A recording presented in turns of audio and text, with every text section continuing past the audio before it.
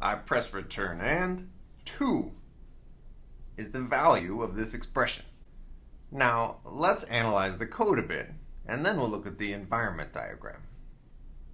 This says, while f of x doesn't equal x, I will assign x to f of x.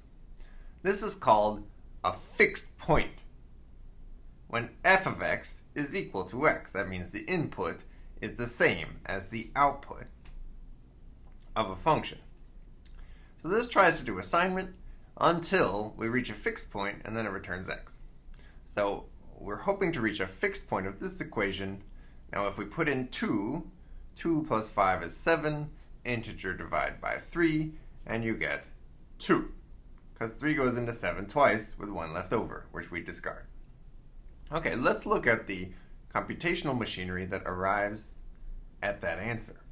So here's the code.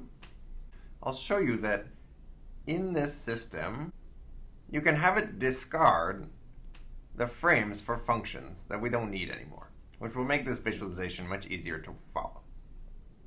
Okay, here we go.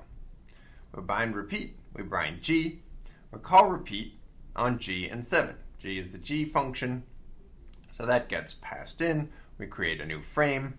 The formal parameter f is bound to this g function that we passed in. X is bound to 7.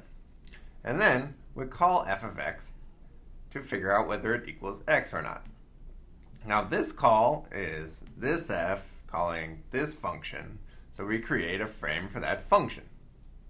Y is bound to 7. 7 plus 5 is 12. Divided by 3 is 4. So now we notice that 4 is not the same as 7, so we have to compute that value again because we called f of x twice. And after returning 4, we're going to rebind x to 4. Okay, so now x is now 4. It used to be 7. We repeat the process, calling f, which is a name for the g function, on the number 4 this time. We get a return value of 3. 3 is not the same as 4. So we rebind x to 3, which is f of x. All right, we do it again.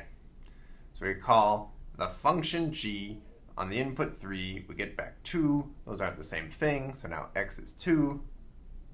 And finally, we call g on the 2 argument. That returns 2. We've reached a fixed point, and we're done.